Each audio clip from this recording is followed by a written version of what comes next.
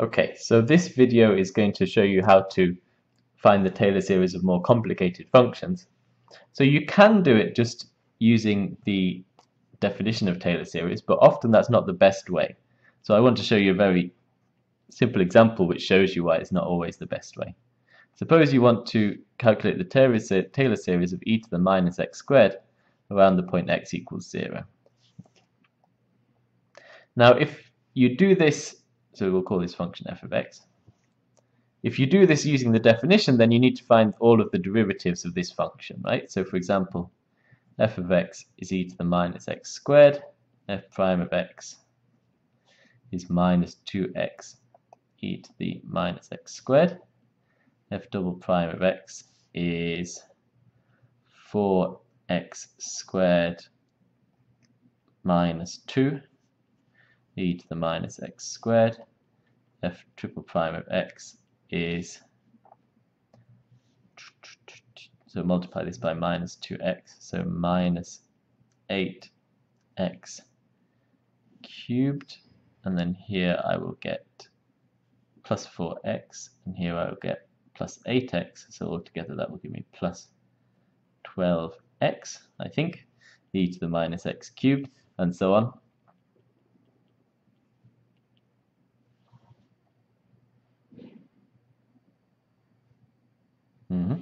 Okay, so you can keep going like this, but you see that this is getting pretty difficult, right? Each time you differentiate, the polynomial term here gets more and more complicated.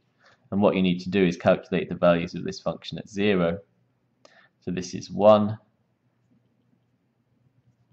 this is 0, this is minus 2, this is 0, and so on. So it's going to be hard work finding the Taylor series of this function from the definition.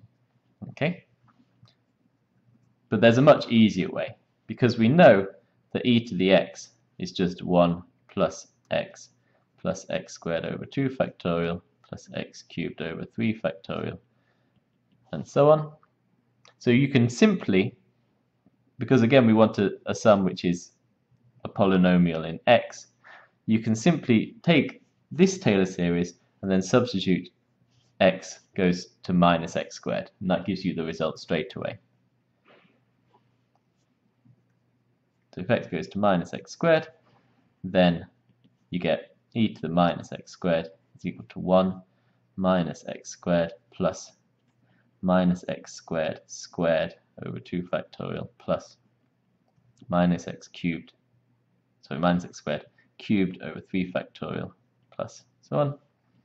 This is 1 minus x squared plus x to the 4 over 2 factorial minus x to the 6 over 3 factorial. Okay, so this is obviously much faster than this. And even here you can get the infinite sum. We've only got even powers of x, so that gives you x to the 2n divided by n factorial, and it's again plus minus, so times minus 1 to the n. So there you go. You can get the result almost straight away just by making a substitution. X goes to minus x squared. And that's much better than trying to calculate from the definition here. Okay, just another example to make sure you get this idea. Suppose I want to find the Taylor series of 1 over 1 plus x squared at x equals 0. Okay. So again, you could differentiate this function like this, and you'll find that this is also very difficult after a few times. But instead, we know that the Taylor series of 1 over 1 plus x, we worked this one out in the previous video, this is 1 minus x plus x squared minus x cubed plus x to the 4, and so on.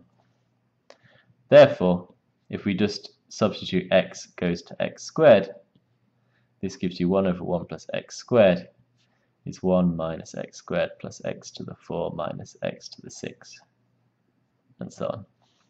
So again, substitution in this case as well is much, much easier than calculating the Taylor series from the definition. Okay. So you have to be a little bit careful about this, so let me number these examples. Example 1, example 2, example 3. So here's an example where simple substitution doesn't work. Suppose I wanted you to find the Taylor series of 1 over 1 plus x squared at a equals 0. So these should all be a equals 0. Okay. Around the point a equals 0.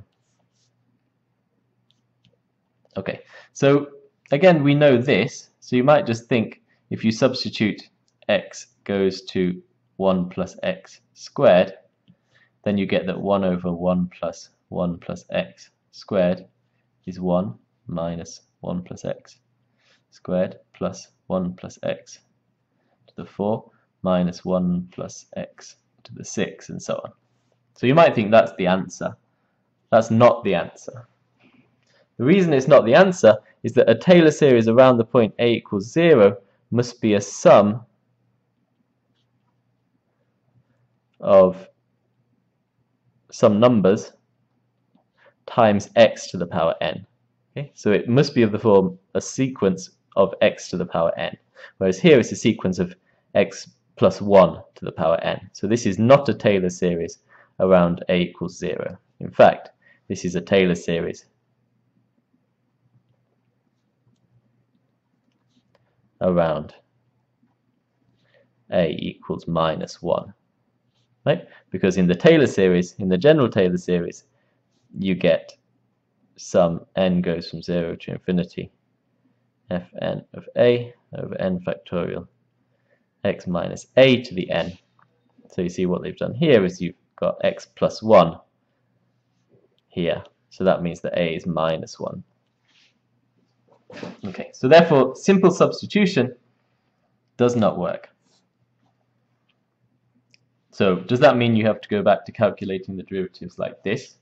No, there's still a simpler way. So the simpler way here is to multiply out this 1 plus x squared first. So you get coefficients of x to the power n.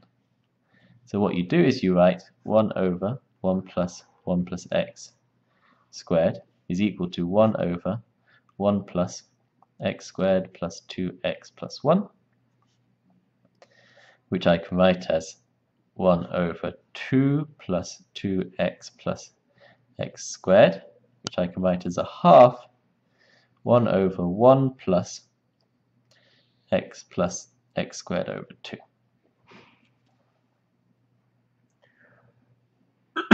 And now you see that again what you've got here looks a lot like the basic Taylor series, this one, except that instead of x you've got x plus x squared over 2.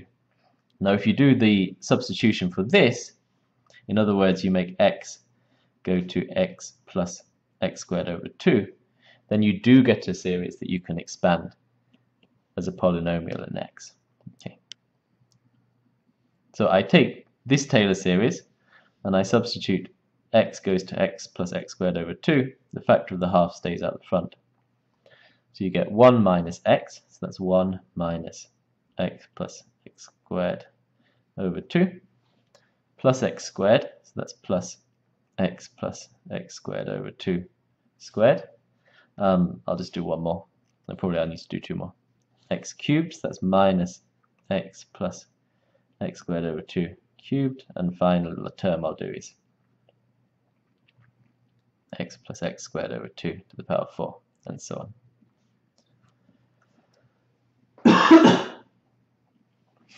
So this is not quite there yet, because we really need to expand these to find the total coefficient of x, total coefficient of x squared, and so on. So let's do that now. So I'm working from this expression here. This is equal to, this is Taylor series. The constant term is just a half, right, from here. So it's a half. The coefficient of x, the only place you have just one x is here. So that's minus 1/2. So minus a half x. Then x squared, you can get x squared from two different places. You can get it from here, which gives you minus x squared over 4. And you can also get it from here, which gives you plus x squared times a half. So altogether you have plus a half minus a quarter times x squared. Right? Is that clear? So there's x squared over 2 here, but you also get an x squared from this term here. Okay, I'll go up to x to the 4. So x cubed, where can we get an x cubed term? You can get one from here.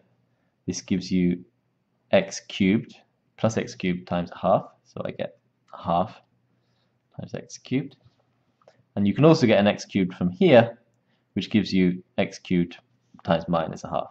So you get a half minus a half, which therefore gives you 0x cubed. Last one, x to the 4. Where can you get x to the 4? So you can get it from here. This gives you x to the 4 over 4 times a half, which is an eighth. Then you can get it from here, this one times this one twice, which you can do in 3 different ways. So this gives you 3 halves times minus times a half. So that's minus 3 quarters. And finally you get plus x to the 4 from here times a half. So plus a half. All that times x to the 4, and so on. So x half minus a half x. Half minus a quarter is a quarter. There is no x cubed term, and the x to the 4 term is, well, let's put everything over 8. 1 minus 6 plus 4 over 8 x to the 4. So this turns out to be minus an eighth x to the 4. Okay, so here we've only worked out the first few terms, and in general, for something like this, you can't work out the total sum. In other words, for this function, it's not possible to write down the answer as a sum like we did here, but you can do it term by term. So I've calculated the answer up to x to the power 4. Okay, and if you look on the practice sheet this week, I ask you to find all of the Taylor series up to the power x to the 4.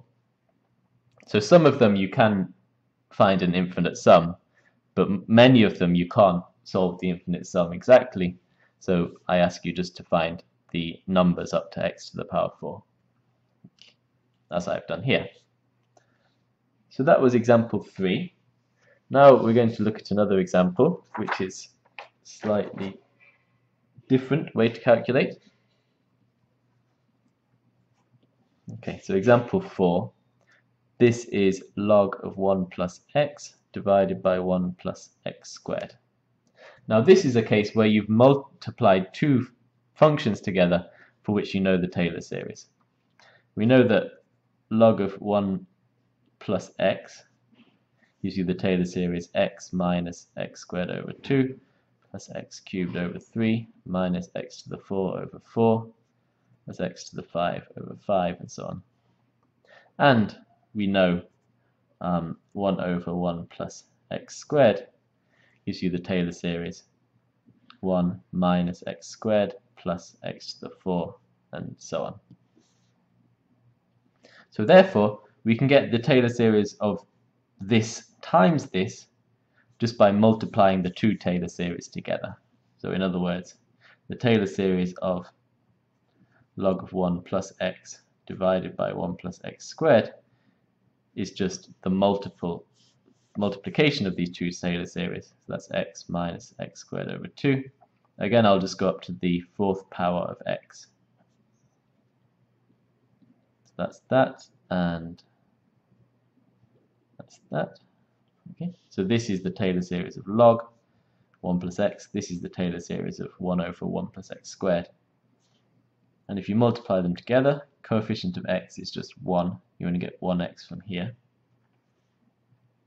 You only get 1x squared as well from here. So that's minus x squared over 2.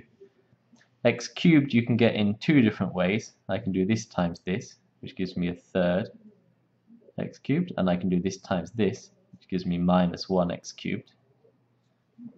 And again, x to the 4 you can get in 2 different ways as well. I can do this times this, which gives me minus a quarter, or I can do this times this, which gives me plus a half. Okay, so this one turns out to be x minus x squared over 2 minus 2/3 x cubed minus 1/4 x to the 4, and so on.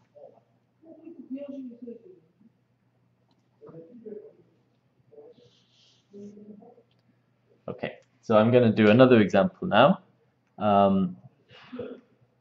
This is a very quick example. Suppose I wanted you to find, so okay, I should say here, this is again a equals 0.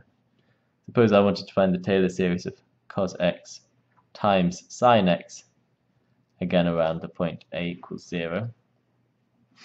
So you could do this in the same way as here. In other words, you write out the Taylor series for cos x, you write out the Taylor series for sine x, and you multiply them together.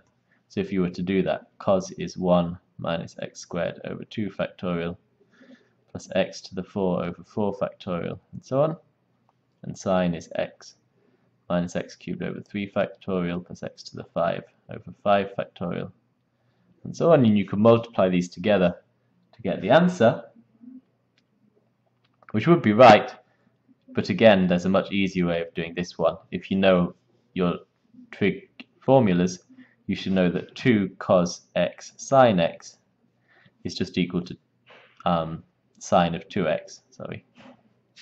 So therefore, cos x sine x is equal to half sine 2x, okay? And you know that the Taylor series of sine x is, I've written up there, x minus x cubed over 3 factorial plus x to the 5 over 5 factorial, and so on. So all I have to do is substitute x goes to 2x and times a half, so then we get that cos x times sine x. So take this, x goes to 2x and multiply by a half. So the first one gives me 2x, so half times 2x, minus 2x cubed over 3 factorial plus 2x to the 5 over 5 factorial, and so on. Okay, so you can simplify this if you want. This is x minus 4x cubed over 3 factorial plus 16x to the 5 over 5 factorial, and so on. That's another example. So I'm just doing lots of different examples because you need to get good at knowing when to calculate the series from the definition, when to multiply two Taylor series together, when to manipulate the function, and so on. So I'm just going to do 2 more examples which are connected to show you some slightly different methods. So the next example, I think this is number 6. This is an example where you've got a combination of 2 functions. So they're not multiplied together, but they're combined. In other words, so the one I'm going to look at is log of cosine of x around the point a equals 0. So here you take x, you do cosine of x, and then you do log. So again, you could do this from the definition, but there's a slightly easier way using the fact that you know the Taylor series of cos and you know the Taylor series of log. Right? So the Taylor series of cos is 1 minus x squared over 2 factorial plus x to the 4 over 4 factorial, and again I'll just go up to x to the 4. So therefore log of cos x should be equal to log of 1 minus x squared over 2 factorial plus x to the 4 over 4 factorial minus, and so on. Okay. And I can write this as log of 1 plus minus x squared over 2 factorial plus x to the 4 over 4 factorial, and so on. Okay, and we know, I'll do this in a different color, I hope you can see the difference in color there. We know that the log of 1 plus x is x minus x squared over 2 plus x cubed over 3, and so on. So you can see this is the log of 1 plus something. So we can take the Taylor series for log, and we can substitute x for this sum here. So if we take this one and we'd say x goes to minus x squared over 2 factorial plus x to the 4 over 4 factorial, then you get the answer, namely that log of cos of x is equal to, so first term is x, which here is this infinite sum,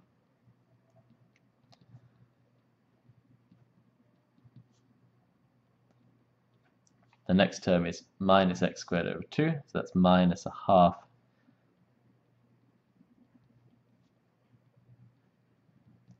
times this squared, and then x cubed over 3, so that's plus a third times this sum cubed, and so on. So this is, again, the Taylor series of log of cos x, but you should, in the final answer, put all of the coefficients of the same power of x together. So the first term is x squared over 2, which you only get from here. So this is minus x squared over 2. And then you've got the coefficients of x to the 4. X to the 4 you can get in two different ways. There's one here, which is 1 over 4 factorial. And you can also get it from this squared. So this gives you x to the 4 over 4 times minus a half. That's minus an eighth. Okay. So then simplify this out. Okay. So you can work out x to the 6 and so on as well. I won't.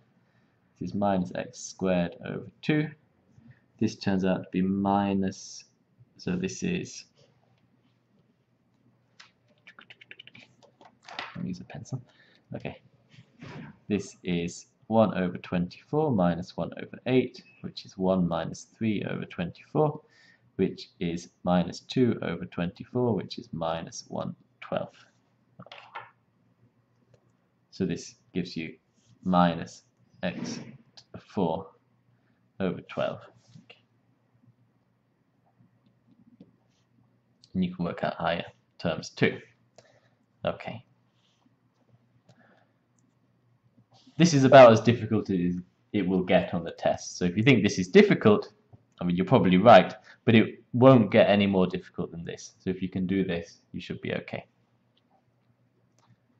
The final example I'm going to give is connected to this one. Suppose you want to work out the Taylor series of tangent of x at a equals 0. Now again, you can do it from the definition, calculating derivatives of tan x, which is a bit difficult. However, we've worked out, I think it was one of the questions on the practice sheet last week, we showed that d by dx of log of cos x was equal to tangent of x